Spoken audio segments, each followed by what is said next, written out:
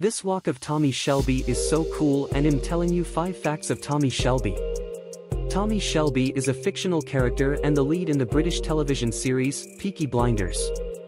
He is portrayed by actor Cillian Murphy and is the head of the Shelby crime family in Birmingham, England, after World War I. Tommy is a war veteran who suffered from PTSD and uses his cunning and intelligence to expand his criminal empire and protect his family.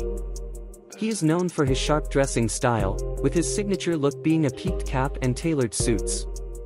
Throughout the series, Tommy Shelby faces numerous challenges, including rival gangsters, government agents, and his own personal demons, as he tries to secure a better future for his family and maintain his position of power.